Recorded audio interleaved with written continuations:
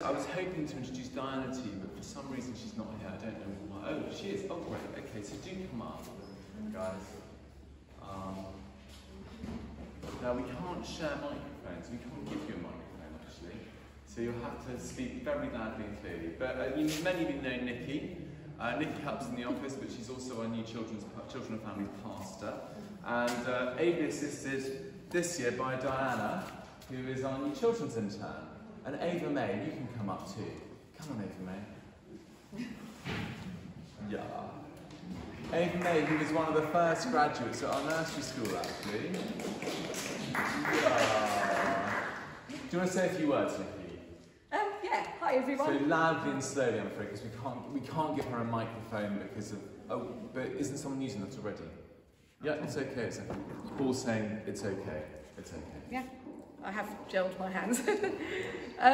Yeah, we'd love to welcome the children back to St Mary's, and I'm sure you're all missing their smiles.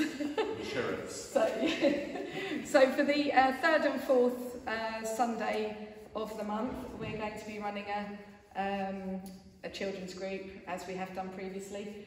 We're hoping that we'll be able to go outside most of the time for safety reasons. And yeah, we're just really looking forward to, and Diana's really looking forward to getting to know the young people. So if you know any young people, you guys, I expect you'll be joining the youth, which you probably won't want to do paint splatting and things. High expectations, guys. And I think Sharp and Sam and people are getting involved. I've got a new youth intern. A new youth, yeah, fantastic.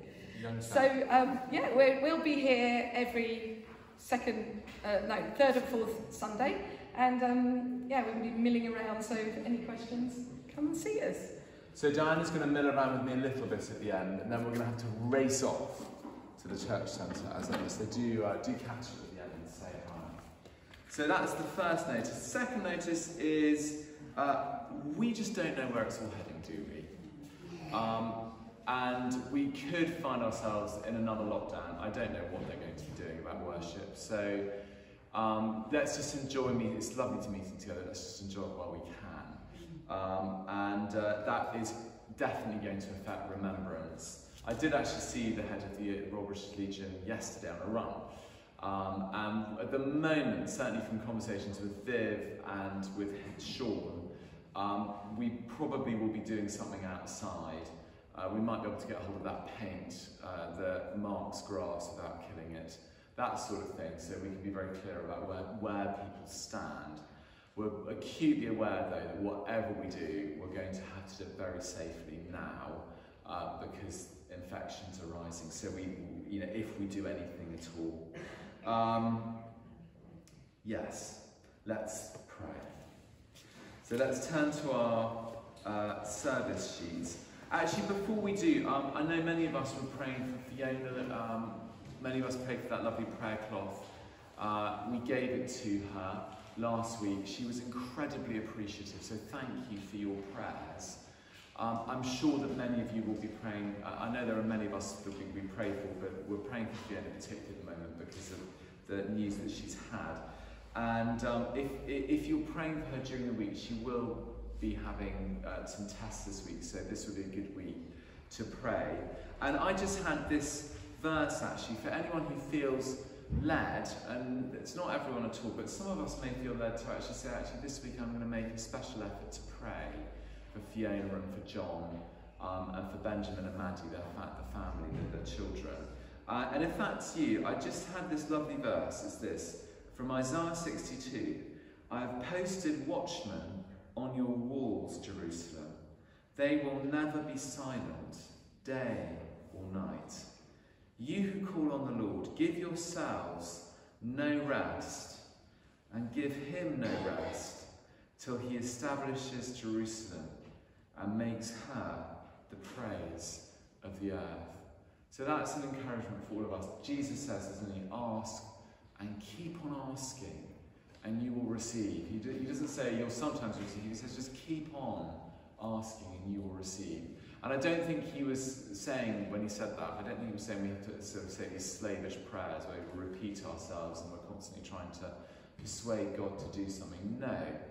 Praying for people in need, it's all about getting close to God, just spending time with him, reading the Bible, perhaps listening to some nice music that helps us to reflect on our Father's presence. And in that place, just praying confidently, however we feel the Spirit is leading us. We could just feel that God's calling us to pray for the family, for peace for them. Or we could actually feel that he's calling us to pray for healing. So there's lots of ways of doing that. But I just commend that to you this week. And if you want to look at those verses, they're in Isaiah 62. Let's pray. So let's turn to our service booklets and say this wonderful prayer of preparation. With our hearts open, we say to you, Father God, Almighty God, unto whom all hearts be open, all desires known, and from whom no secrets are hid, cleanse the thoughts of our hearts by the inspiration of thy Holy Spirit, that we may perfectly love thee and worthily magnify thy holy name, through Christ our Lord. Amen. Let's say together our confession. God our Father, we come to you in sorrow for our sins, for turning away from you and ignoring your will for our lives. Father, forgive us, save us and help us, for behaving just as we wish without thinking of you. Father, forgive us, save us and help us, for failing you by what we do and think and say. Father, forgive us, save us and help us, for letting ourselves be drawn away from you by temptations in the world around us. Father, forgive us, save us and help us, for living as if we were ashamed to belong to your Son. Father, forgive us, save us and help us. So just before I say the absolution, let's just remain in that place of penitence. Golly, there's so much we get wrong, isn't there? What a joy to have a God who just loves us to admit it. He loves it when we're honest enough to say, no, I get that wrong. Because he loves us.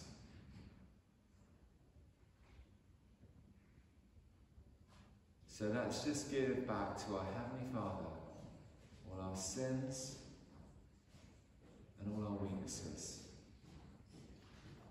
They belong to Jesus.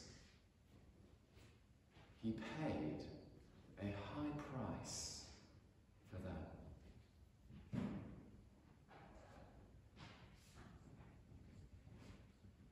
So the Almighty and merciful Lord grant you pardon and forgiveness of all your sins, time for amendment of life, and the grace and strength of the Holy Spirit.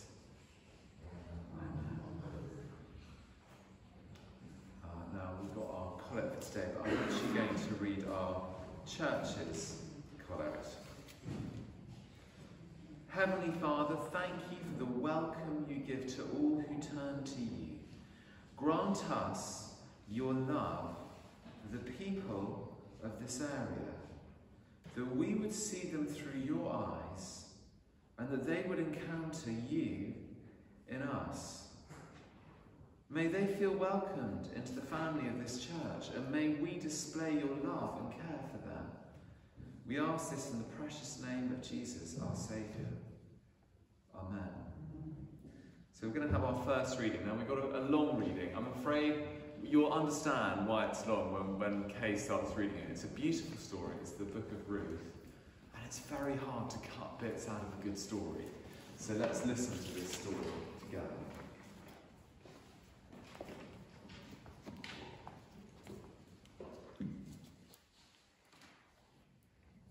The first reading is taken from the book of Ruth, the first chapter. In In the days when the judges ruled, there was a famine in the land, and a man from Bethlehem in Judah, together with his wife and 2 sons, went to live for a while in the country of Moab. The man's name was Elimelech, and his wife's name Naomi, and the names of his 2 sons were Mahlon and Chilion. They were Ephrathites from Bethlehem, Judah, and they went to Moab and lived there. Now Elimelech, Naomi's husband, died, and she was left with her 2 sons. They married Moabite women, one named Orpah and the other Ruth. After they had lived there about 10 years, both Mahlon and Chilion also died, and Naomi was left without her 2 sons and her husband.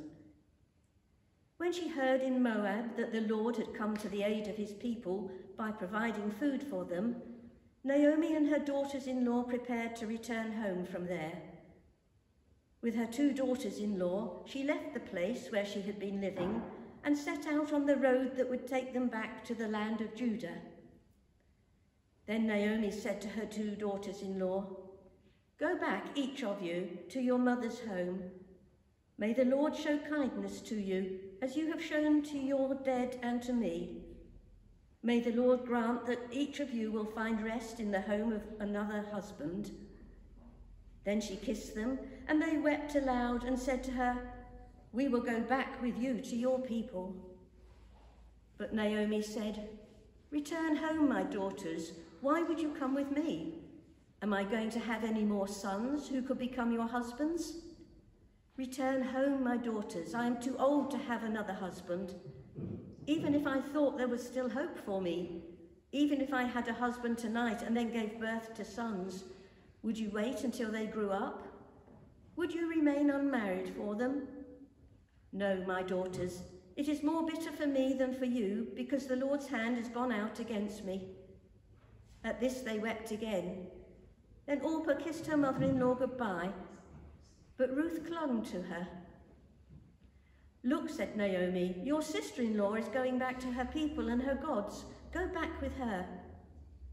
But Ruth replied, "Don't urge me to leave you or turn back from you. Where you go, I will go, and where you stay, I will stay. Your people will be my people, and your God, my God.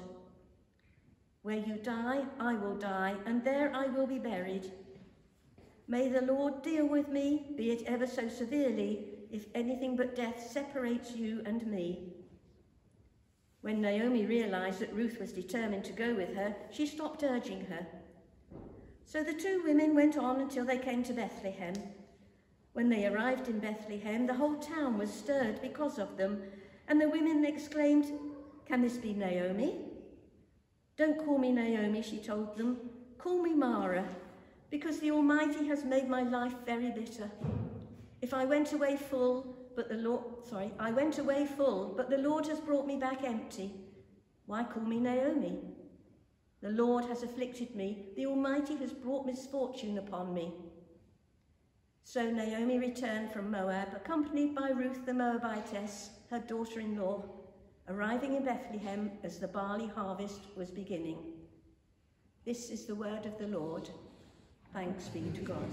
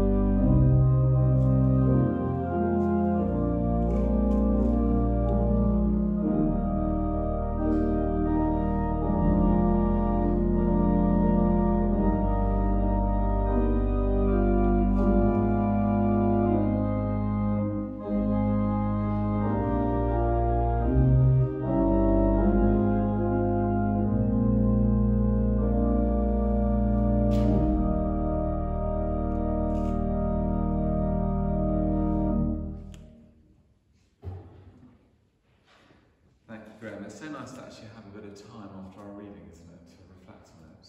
What an amazing reading. I was asked actually in our PCC what the vision was, sort of, rather pointedly. And I just feel that actually the vision is really encapsulated for our church in the collect. Our church's collect, our church's prayer. Heavenly Father, thank you for the welcome you give to all who turn to you.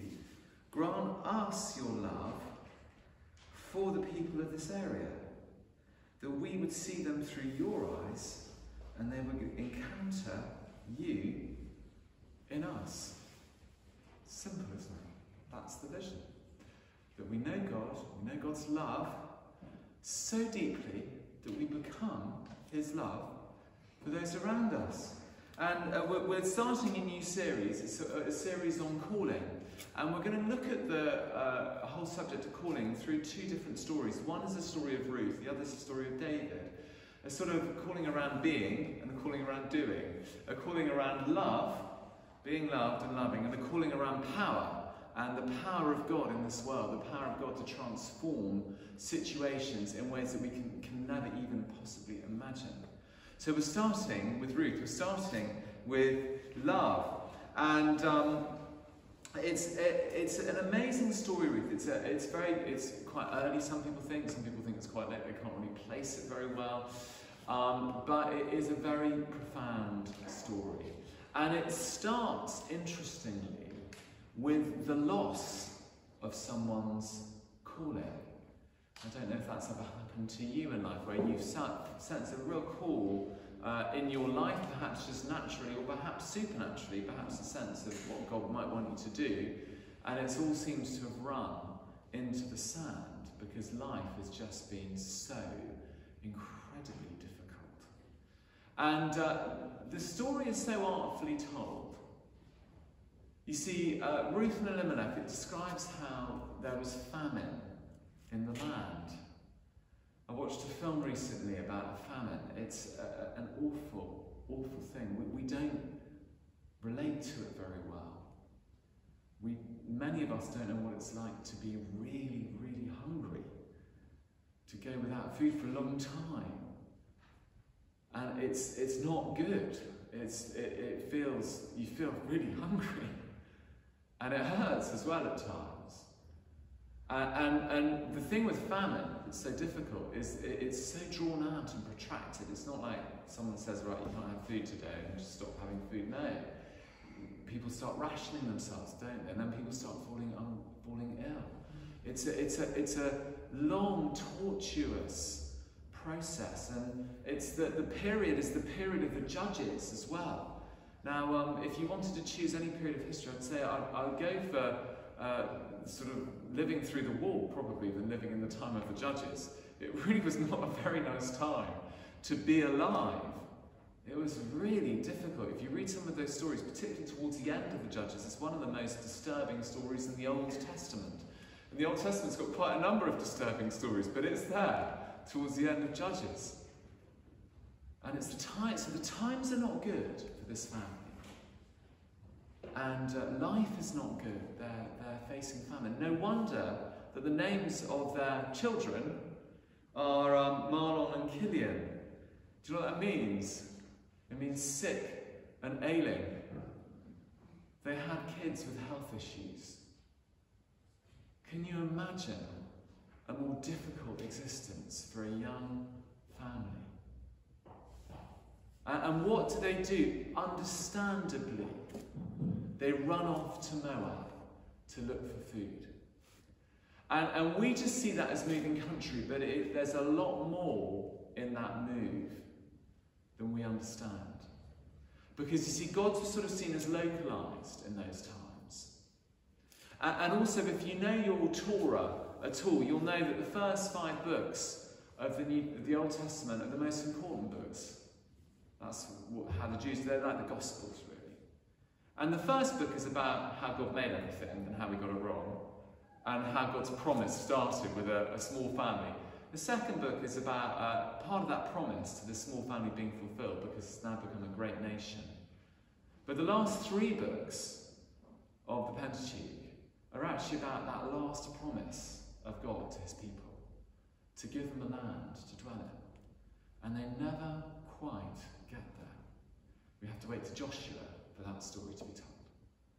So the land was highly significant for Israelites. It meant God. It meant the worship of God. It was the good gift that God had given them. And if there was a famine in the land, what every good Israelite should do is not run off to another land and worship other gods, but to stay in the land and to pray to their God for mercy. That was what a covenant faithful Jew would do. But no, Elimelech and Naomi, they decide to desert everything, understandably. And what's so interesting is Ruth, there's no sort of sense of judgment in the book, is there? You just read, this happens.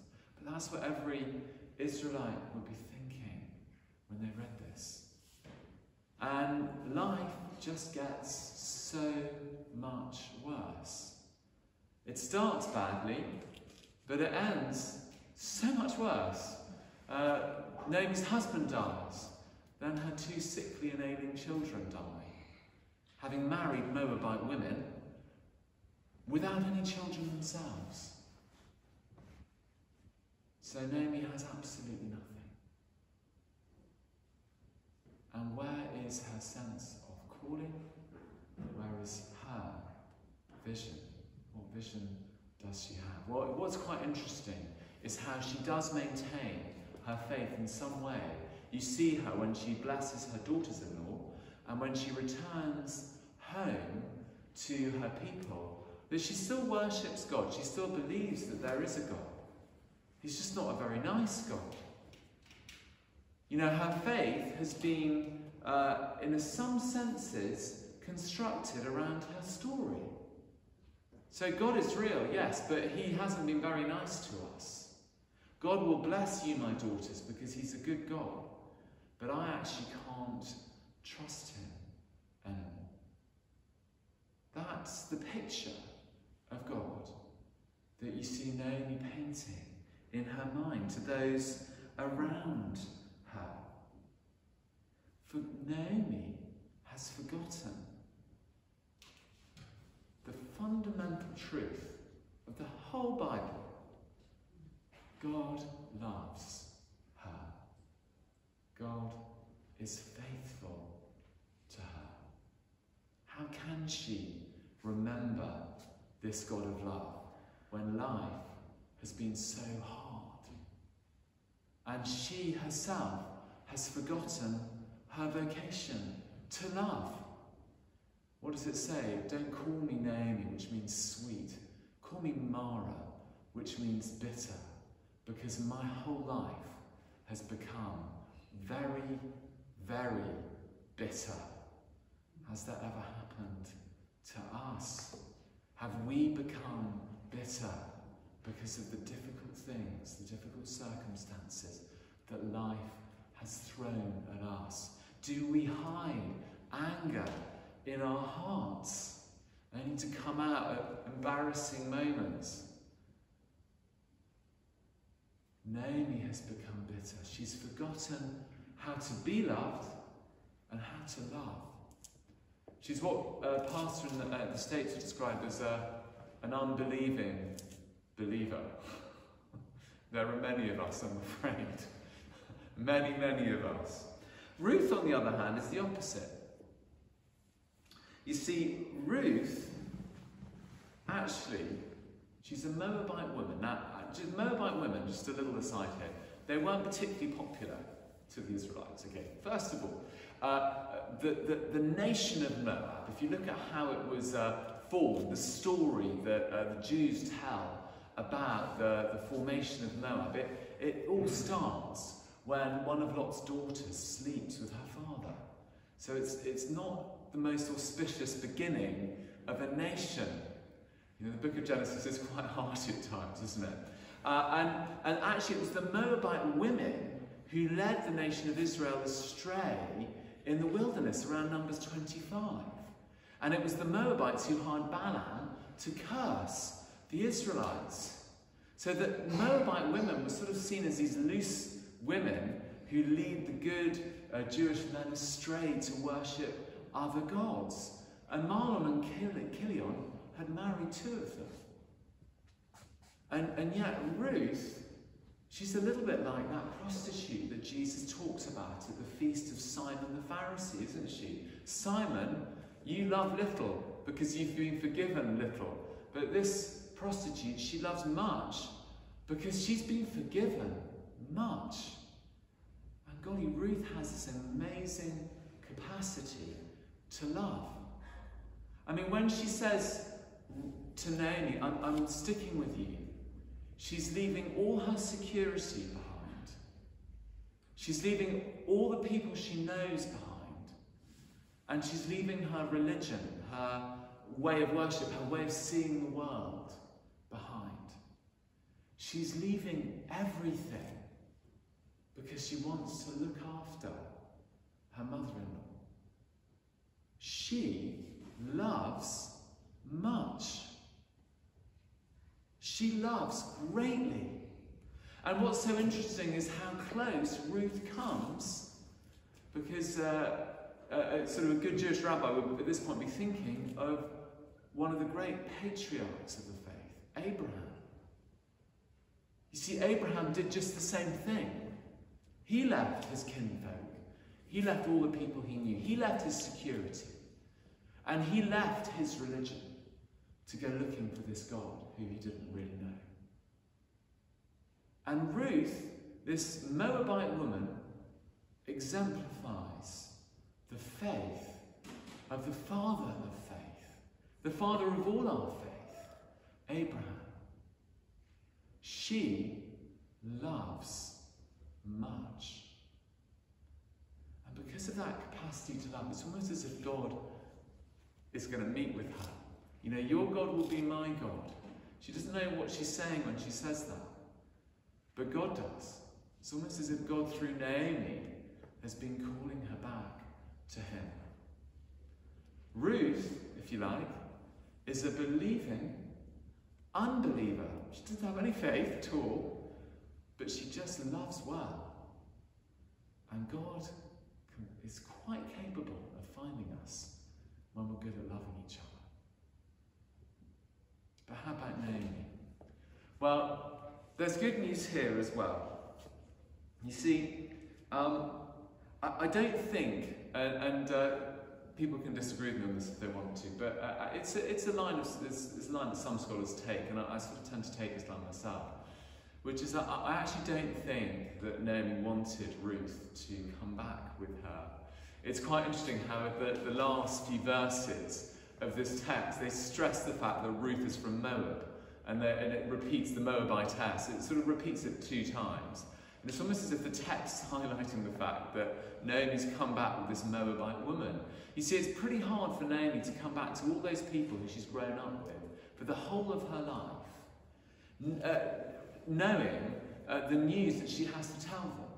The news is that she deserted the covenant and that she's lived under the curse of the Lord.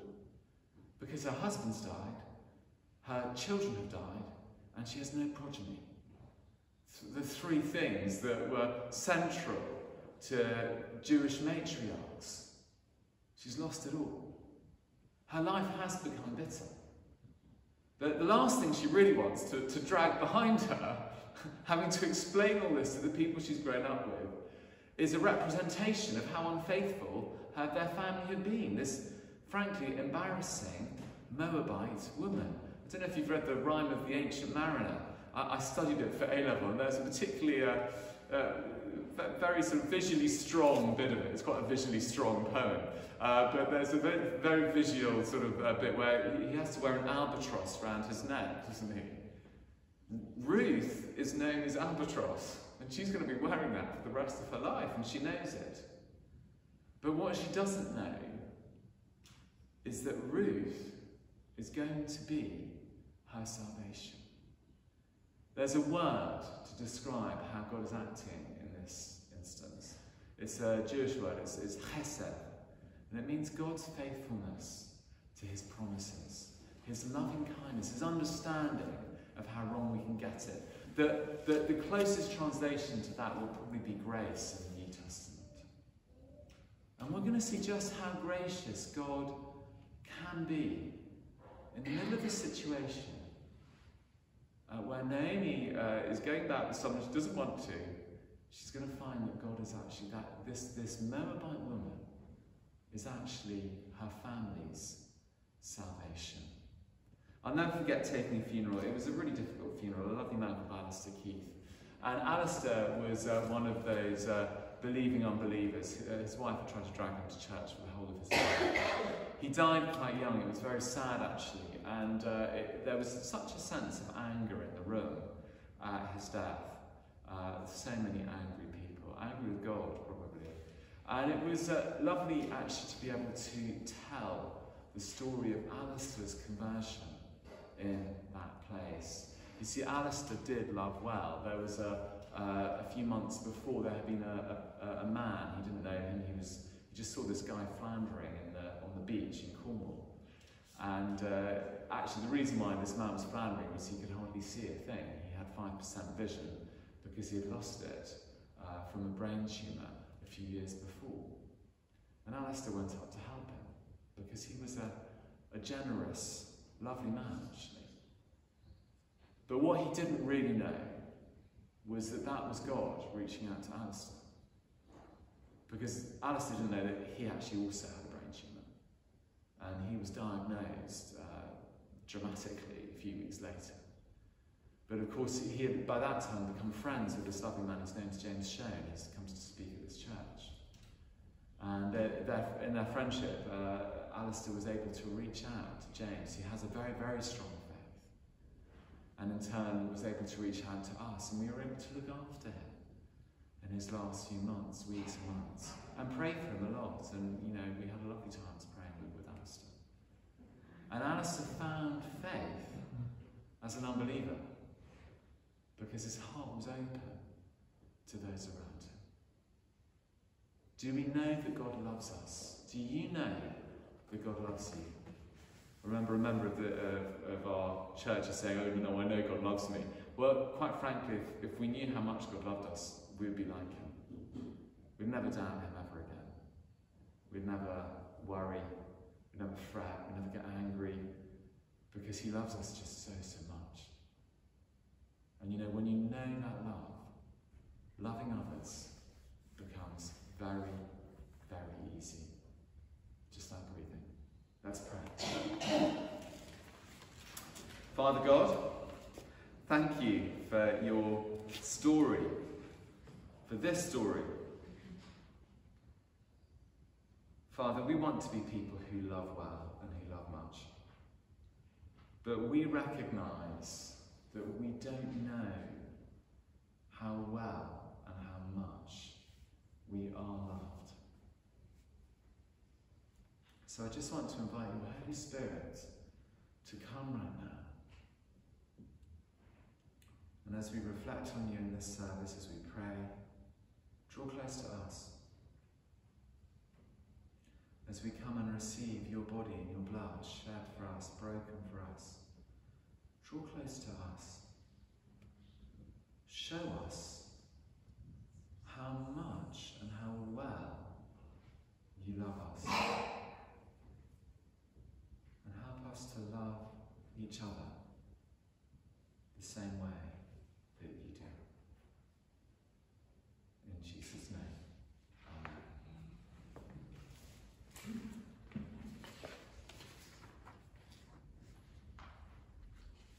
Let's stand and say the creed together.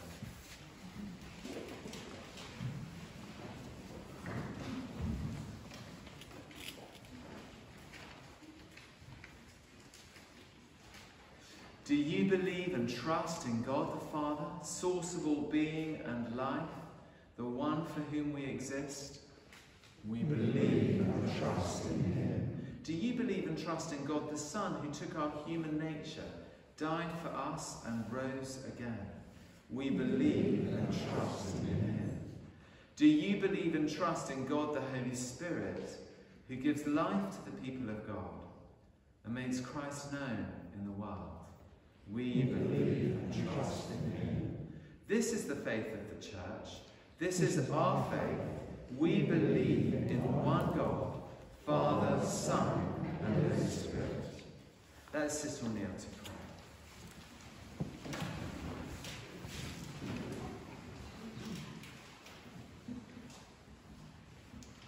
prayers today were especially praying, Father God, for our nation and for the world. Praying for your grace over our nation in the face of the pandemic. Praying for your mercy over the world in the face of all that we're doing to destroy it as this amazing present you've given us.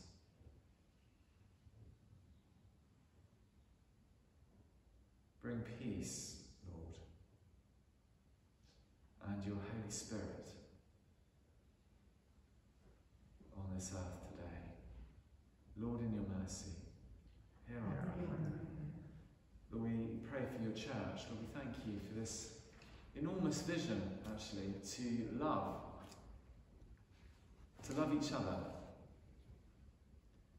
to love those outside of us. It's quite an inconvenient thing to do some of the time, Father, and it can be difficult. And we just recognise today, Father, that we need more of your love. We need more of you in our lives. So we come to you with all our hurts, with all our wounds, with all our worries, with all our cares. We open our hearts to your presence today. And we ask that you will fill your church in this nation so full with your love that we will love well. Lord, in your mercy, hear our prayer.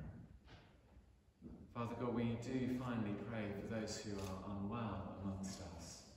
And I'm just going to leave a short space where we can mention any by name.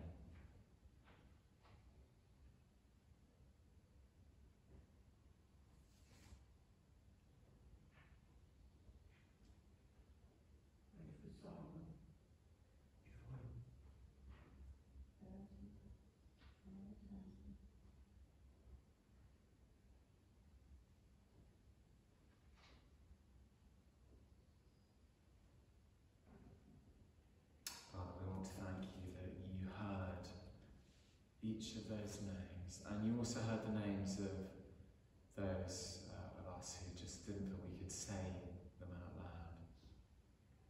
You hear all the names. You are concerned for those we love. We pray for each one of them. We pray for the Boyd family this week, for Fiona, and for the many others on our prayer list. We invite your presence to be close to them. Draw close to each one of those people. And we also want to invite your healing. Lord, we command your healing over their bodies, over their hearts.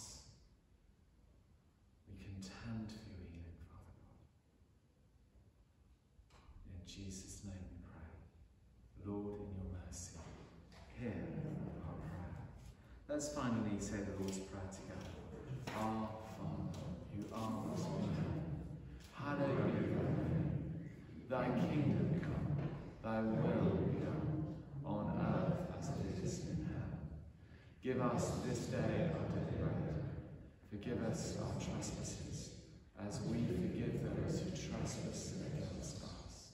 And lead us not into temptation, but deliver us from evil. For thine is the kingdom, the power, and the glory, forever and ever. Amen.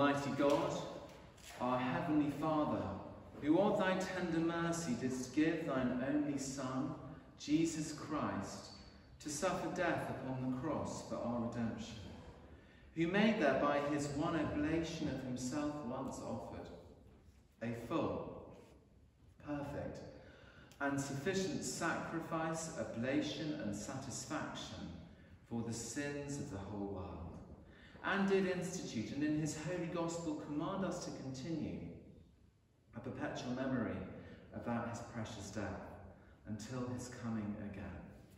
Hear us, O merciful Father, we most humbly beseech thee, and grant that we, receiving these thy creatures of bread and wine, according to thy Son, our Saviour, Jesus Christ's holy institution, in remembrance of his death and passion, may be partakers of his most blessed body and blood, who in the same night that he was betrayed took bread, and when he had given thanks, he brake it, and gave it to his disciples, saying, Take, eat, this is my body which is given for you. Do this in remembrance of me.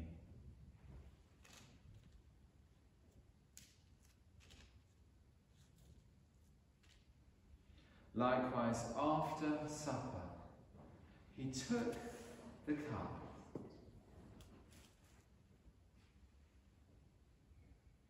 and he gave it to them, saying this, Drink ye all of this, for this is my blood of the New Testament, which is shed for you and for the many, for the remission of sins. Do this as oft as ye shall drink it, in remembrance of me. Amen.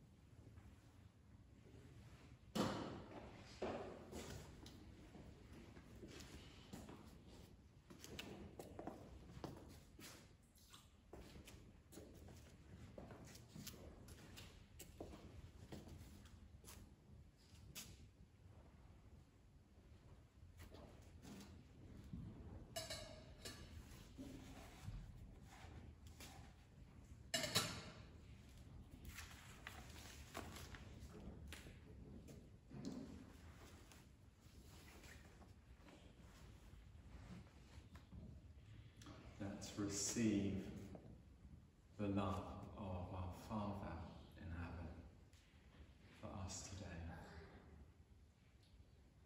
Let's know when we go back into our lives that He loves us, that He is with us,